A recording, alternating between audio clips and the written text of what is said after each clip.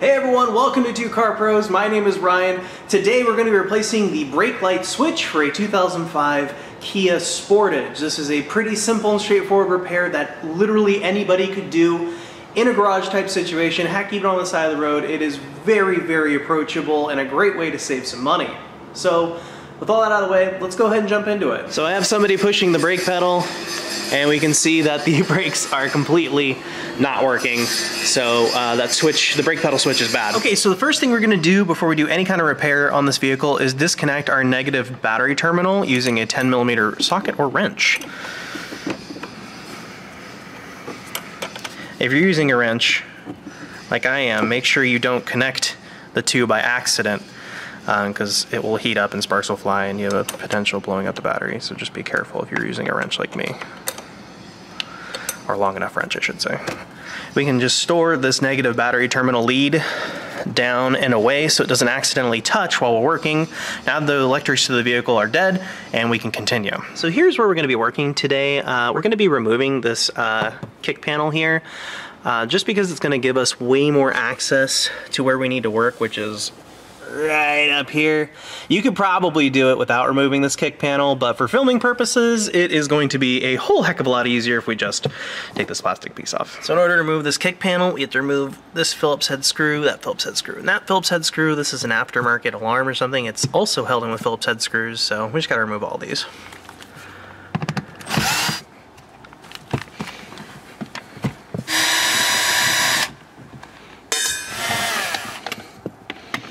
Okay, remove this aftermarket alarm. And I wanted to point out as well, I'm going to do my best to film this as best I can, but please bear with me as it is pretty awkward to work under a dash with a big camera in your way. So the rest of the panel is held in with body clips that need to come basically straight this way, and the tool I really like for that is this. It's a body clip puller. They're very inexpensive. You can get them pretty much everywhere. And the maneuver is just basically jimmying your way around this panel. And you could also use a standard screwdriver. I just happen to like this tool. It seems to work really well for me.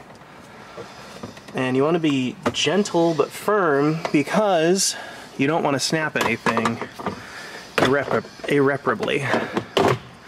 So the whole panel just kind of comes toward you, and you're not really going to be able to remove it unless you remove your hood release down here. What we can do is just leave it on the ground, and then we don't have to worry about taking the hood release out. So there you go. So I'm going to go with the Camry and show you what we're going to be working with, and it's right here. And what you need to do is unplug it first by pushing on this safety and working the connector out. That's the safety at the end of my fingertip. It's a little tough to do with holding a camera and trying to do it one-handed. So once this is out, I can more easily show you what I've done here. And you want to grab a 17mm wrench to undo this nut up here. It's not on super tight, and then we can spin it with the connector unplugged out of its home, and then we can compare it to our new unit.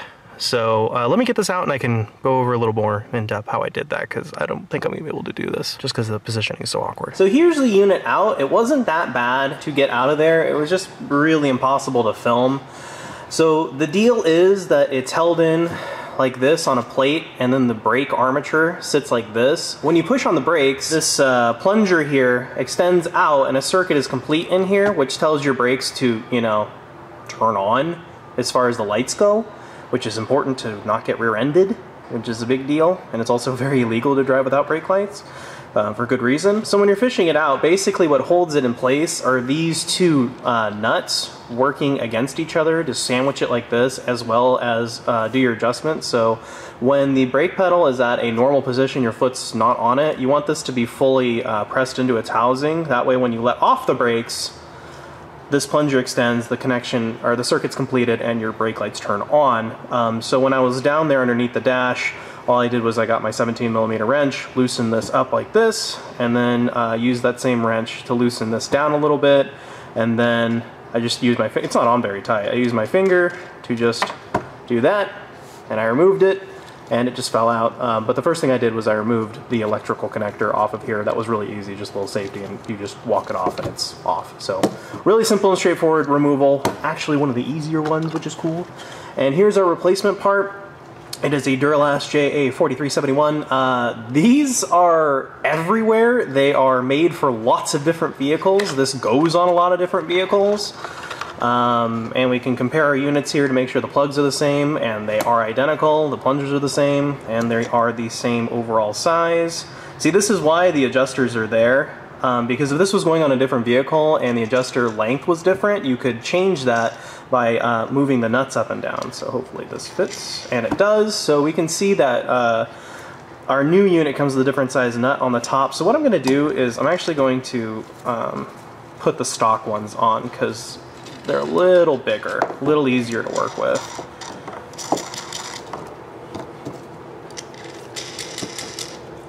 So we can put that at its maximum adjustment, and then this one, actually, but when we go to put it on, we don't put this one on. We fish this into its home, and then put this on like this, and then we can set the adjustment. So I'm going to go ahead and do that and show you the end result, again, because it's very, very cumbersome to film underneath the dash.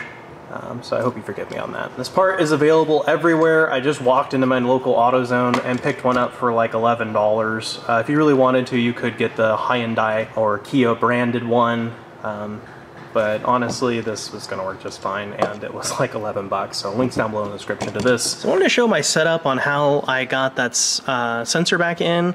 Basically, I'm using this prop bar here to push the brake pedal as far forward as I can get it. Because that armature right there was a little too close for me to put the sensor in. And I also wanted to point out that the sensor only goes in one way. It's the threads are cut in a certain way on one side, kind of like a D shape. So it only goes in this way. That was a little confusing being underneath there. And then I also used a pair of very long needle nose pliers to hold on to the unit while I was putting that nut on. Otherwise there was no hope in heck due to my inability to have two hands under here at once. So now I'm going to go ahead, set the adjustment, release the prop, and set the adjustment. And you just want to make sure that your adjustment is set so that way when you start pushing on the brake, the plunger extends, completes the circuit, and your brake lights turn on. And of course, do not forget to plug it in. And then we can just put the kick panel back on. All right, now we can replace our kick panel. So the opposite of the way we put this thing on was we pulled straight out, so we gotta push straight back once all the clips are lined up on their homes, just like that. Perfect. Those are very reassuring noises. I have my drill on a very low setting, by the way. There we go. We go around and make sure this is all nice in its home, and it looks great. Alrighty, now we can reconnect our negative battery terminal cable, and when we're doing that, we want to touch the cable or the end to the terminal to make sure we don't get any kind of huge sparks. Because if you get enormous sparks, you want to be able to take the battery lead off of it very easily. And if you're using a 10mm wrench like I am, make sure you don't bridge the gap between the negative and positive terminals. Or you could use a socket just as good. Now before we take this thing on the road, let's go ahead and check the rear to make sure that the brake lights are coming on. Alright, so we can go ahead and check regular brake light. So all three of our regular brake lights are working. What I like to do too is turn on the running lamps. What I like to do is turn the headlights on and then push the brakes to make sure that they get even brighter when you push on the brake pedal, because sometimes if you have the bulb in backward, it'll be the other way around, which isn't correct. The way I have it here is correct. So that is how to replace your brake light switch for a 2005 Kia Sportage. Now I wanted to go over, before I close out this video, about how much money you're going to be saving. So I said in the video this part's available at AutoZone for like $12, and that's true, but you can find it on Amazon for $8.65. So that's how much the part cost for you is going to be. Now, if you took that to like a mom and pop shop, like a regular mechanic down the street, he's probably going to charge you at least 30 bucks for the replacement part, because he's probably going to put in the Kia branded one, which is a little bit more, and then they're going to put an additional fee on top. I'm willing to wager they'd probably charge you about $30 for that part, maybe less, but for the devil's advocate's sake, we'll say it's $30. and they're actually allowed to charge you 0.4 hours work to put that switch in. And that's going to vary per hour how much they can charge shop to shop. It's anywhere from like $80 to $100 an hour. So if it's $100 an hour, the math's pretty simple. They're going to charge you $40 to put that little switch in, which brings your total up to $70. So $8, $70, it's about 10 times the cost to take it to a mechanic, and really the work's not that difficult. And if you're wondering about a dealer, you can just go ahead and double what the mechanic's going to charge you. So the dealer's probably going to charge you $100 to $140, depending on the qualities of that dealership. So doing the work yourself saves you an absolute huge order of magnitude amount of money, especially over the lifetime of your vehicle. And this is a really simple repair that literally anybody could do with one wrench and a screwdriver. Thank you so very much for watching. Make sure you subscribe down below. If you like what I do, go ahead and consider clicking that join button. I'd really appreciate it. Thank you again so much for watching, and I'll see you next time.